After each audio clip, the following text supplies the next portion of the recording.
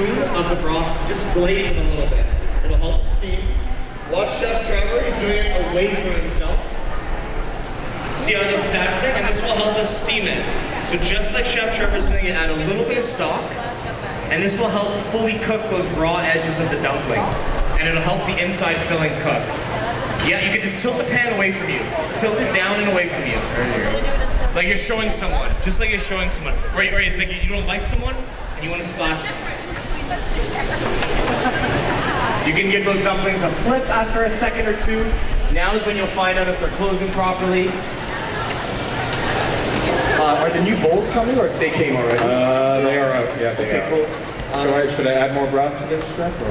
And you just want a little bit of broth at the bottom of the pan. We want to glaze these up and get them cooked nicely. Emma, you have a beautiful color there. It's a little dark, but it's going to be a lot of flavor, right? Looking good.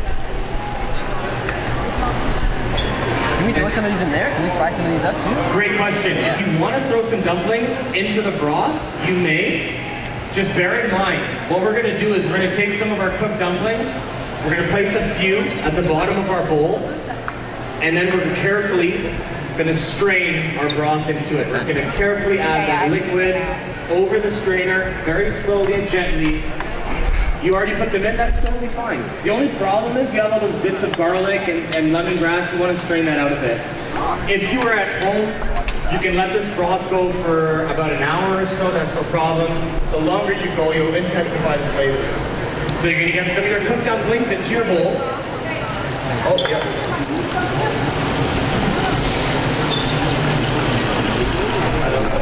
Let's pile it up there.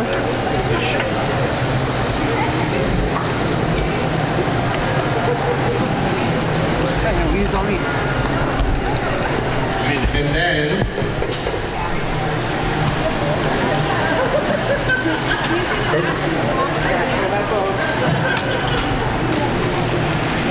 so I have some dumplings in my bowl, and we're going to carefully strain over some liquid. We can use the residual liquid here. Strainer, yes sir. Did you guys put the broth in? Yeah. A little bit. And now you have that golden brown flavor. And if you wanted to keep these crispy, you can deep fry them, you can pan sear them, you can do different things. So we're going to pour over some broth, because it's dumplings in a broth. And then we're going to garnish this up. We have some lettuce here as well. This can go on top as garnish. You can also add it into the dumpling mixture. When you're making this at home, I'd love to share this recipe with you, so we can garnish with a little bit of greens. And we're finally going to garnish with a little bit of cilantro. Also, if you have green onions, you can do that as well. Nail one around. Of course, Chef.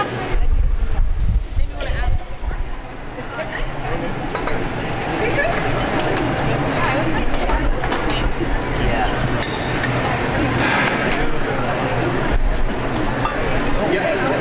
We're going to strain. Tasty? Nice. Guys, I can't stress enough, we're plating now, work neat, work clean. It's really important. If you have a mess, take 30 seconds and fix it up. If you have some red chili, add some red chili into your broth. You did? Great. You can add it into your dumpling mixture, you can do whatever you want. It's a cooking devil here, but really it's kind of choose your own adventure. I smell something burning. It's always reassuring. That's fantastic. What's up?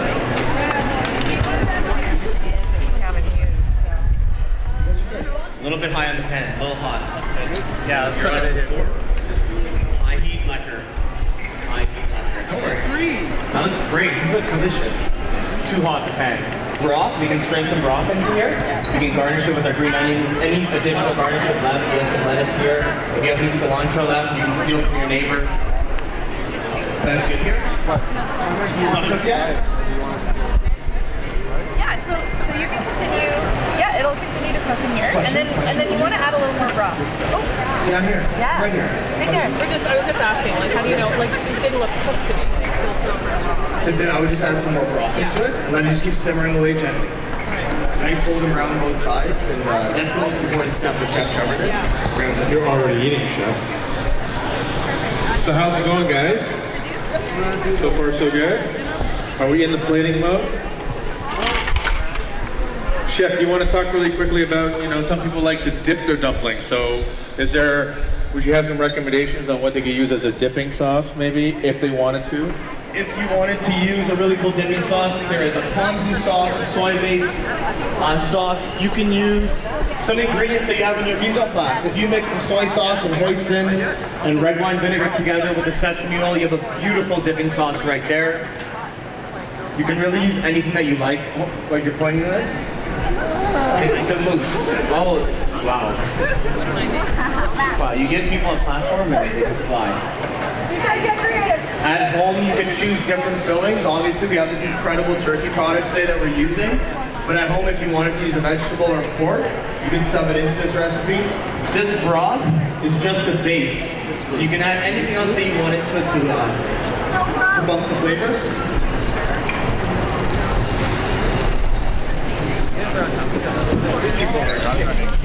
All right, so if you've got your plate all plated up, we would like to invite you to the back table. Enjoy your meal. We want to thank Chef Devan for being here today. Thanks so much. We want to thank Anne and Mike for being here and sharing us the story of Turkey and local produce. We are here doing programming until next Saturday. 45 different sessions with 45 of the best chefs in this country. So thank you so much. And you.